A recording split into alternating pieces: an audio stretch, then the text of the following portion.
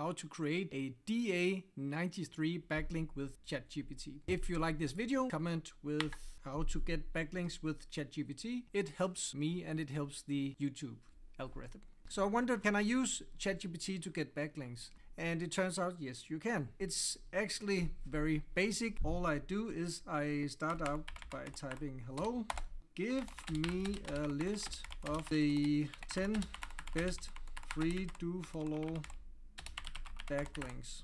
So now it is done. So when I'm looking at these 10 links, I know these links and I know that this is super easy to make. And it has a DA of 93.